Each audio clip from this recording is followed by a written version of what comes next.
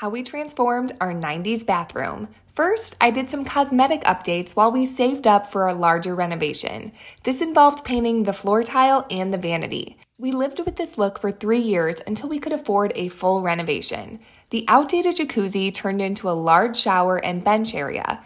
I adore this tile along with the gold fixtures.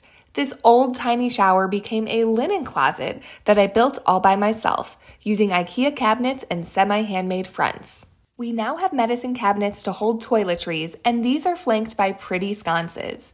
The black vanity and marble top is stunning, along with the gold faucets.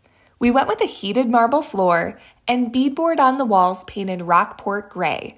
I feel like I'm in a swanky hotel when I get ready in the morning. Head to my blog for all of the sources and tutorials.